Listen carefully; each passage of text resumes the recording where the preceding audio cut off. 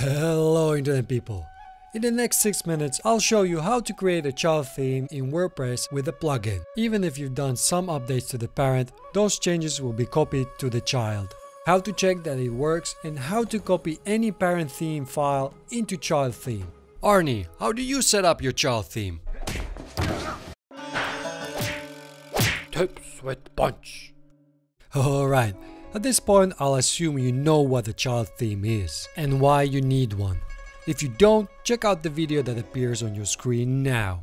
But in summary, just create a child theme whenever you set up a new WordPress website, because there are no real disadvantages and it takes only a few minutes. Enough talk! So let's get started with the tutorial. I'm here in my WordPress dashboard and you need to navigate to plugins and add new. Then in the search box type child theme and select the child theme configurator and just click on the install now. Once it's done, click on activate. And once it's activated, it'll take you to the install plugins page. If you just scroll down, you can see here that you have the child theme configurator and you can access it through tools and child themes. So on this page you'll be able to select the parent theme.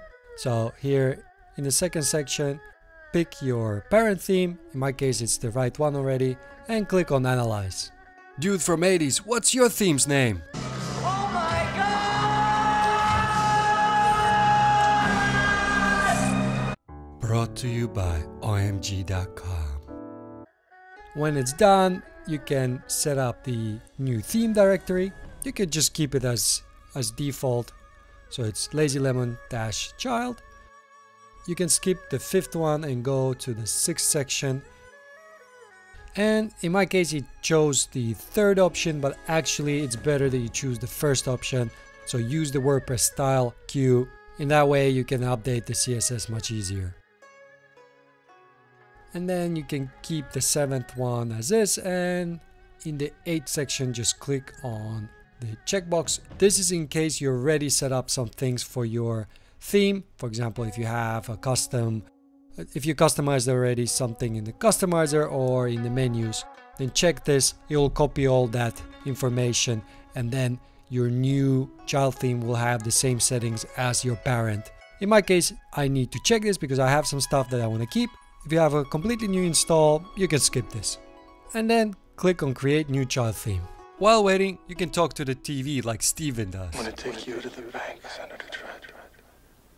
To the blood bank. You can see that the child theme is created. The easiest way to see it is go to Appearance and Themes.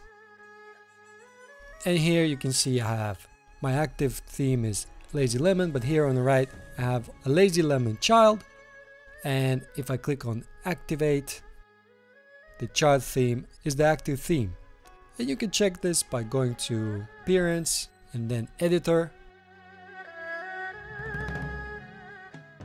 So you can see here you have Lazy Lemon child, and on the right, if you check this drop down, you have the parent and the child. And here are the two pages that the plugin copies by default. And just to show you that it works, I'll add some custom CSS and I'll just make my header 1 to red, update file, and then when I go to the website and refresh the page, you can see that the main header here on top turned red. You're already probably thinking, Fuck you. for all of this for a red title, but trust me, in the long run a child theme will help you. At this point your child theme is fully installed.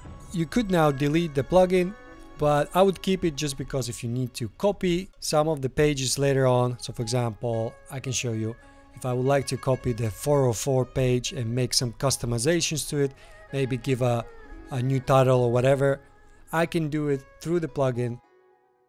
If you go to Tools and Child Themes, and then you have a tab called Files.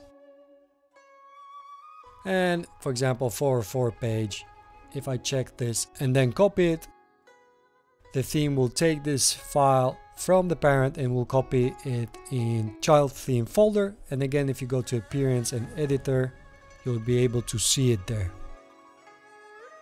So here on the right, I have now 404 template. If I go inside, you can see there's a bunch of code, but just to show you, I'll type in hello internet people.